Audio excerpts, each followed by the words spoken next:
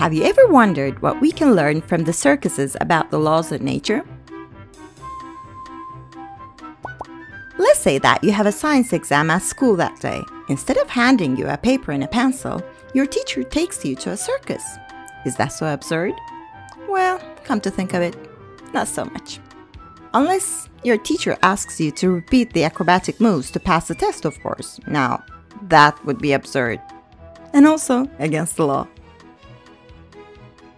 As a matter of fact, circuses are one of the best places to observe the concepts of force and motion. These two concepts are not only the pillars of exciting acrobatic shows, but also two key concepts in classical physics. Physics is a very important branch of science that helps us explain how the world and the universe works. Motion is simply a change in position of an object. But in order to understand how it works on a bigger scale, we need to understand the effects that initiate the motion. We call these effects force. Nope, we're not talking about strength. Please clear the stage.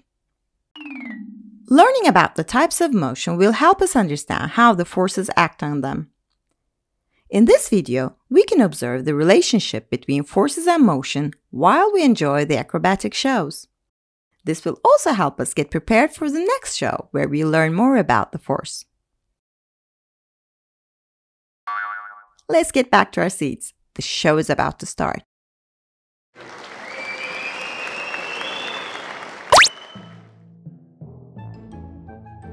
There are many types of motion, but these three are the most common ones we see around us. Translatory motion.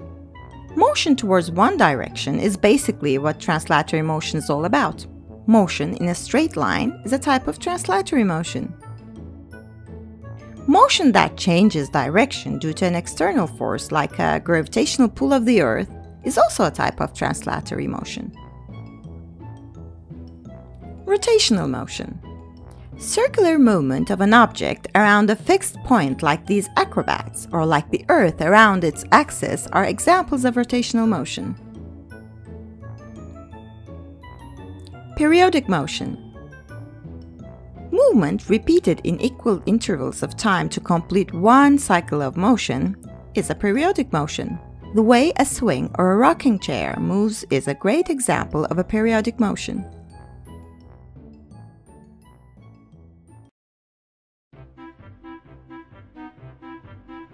Learning about the types of motion will help us understand how the forces act on them.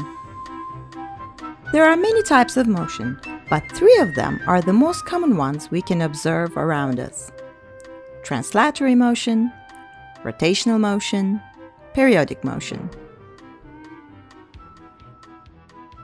In our next episode, we'll take a look at what force is.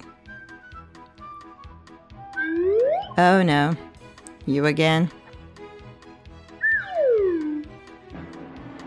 If you like this video, click below to subscribe to our channel and visit our website for more information.